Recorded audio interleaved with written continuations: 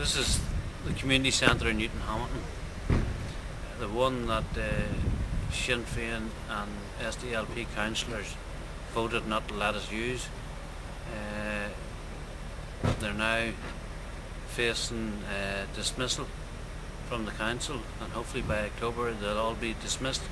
Upwards of, I think it's 16 councillors. Now these are the same people who are sitting in Stormont who talk about equality, who voted against the victims getting used to this community centre. But now we're supposed to believe it was okay because they're sitting in Stormont.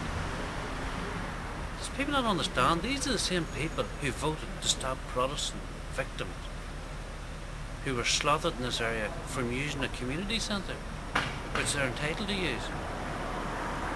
Now they're in government making decisions for the whole of Northern Ireland. Is that the type of decisions that they're going to make for the betterment of the Protestant community? I don't think so. The odd times, this police station and in the square, this whole area was destroyed by the IRA over the 30 odd years of bombing.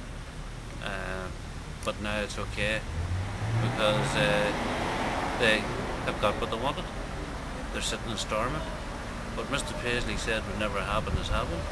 What Peter Robinson said would never happen has happened. Not only has it happened, but it's happened with the help of the DUP. This town here, there's quite a few people killed in and around it. There's men who've been kidnapped and held for a number of days and tortured, brutally tortured, and their bodies dumped on the road. The men responsible for that are still walking about today.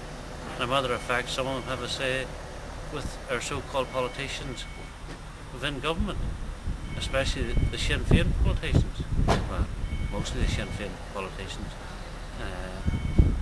who quite happily kidnap people and cut lumps out of them before they murdered them. Now what sort of an animal would do that? You couldn't even do it to a dog yourself. But these are the civilised people we have now in government? I don't think so. This police station here was attacked back in the 1920s by the IRA, where they tried to basically burn it to the ground. Something like 300 IRA men. Frank Aiken was in charge. 7 men held them off the whole night. Again, 300 odd armed IRA men. Now, we're talking 85 years later, the station might close, not because it's been attacked, because the IRS decided, well, how long we can close the station by not attacking it, because the government is prepared to put the police and army out of areas where they're controversial. So we're now living in a situation where we have no protection, no security. The IRA are still fully armed, although they talk about decommissioning. They've lost more stuff than they've decommissioned. Don't try and tell us they have decommissioned, for they haven't. After they had said they had decommissioned, there was a show of armed IRA men on the roads of South Armagh. Now, where did they get the weapons from if they had decommissioned them?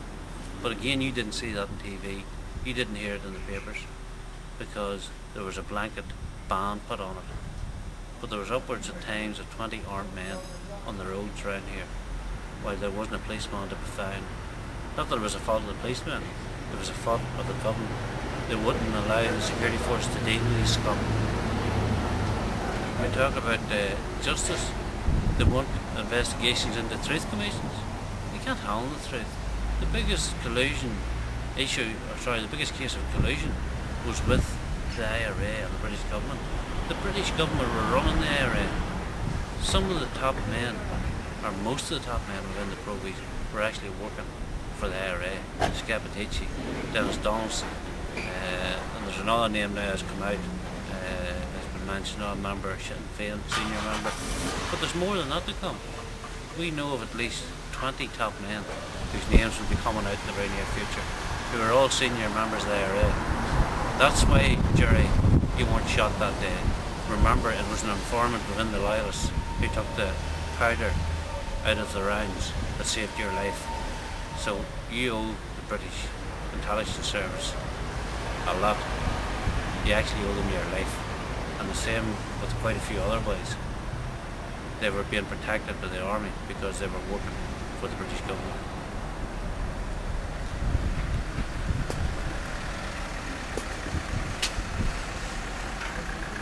It's easy to talk about being a loyalist in an area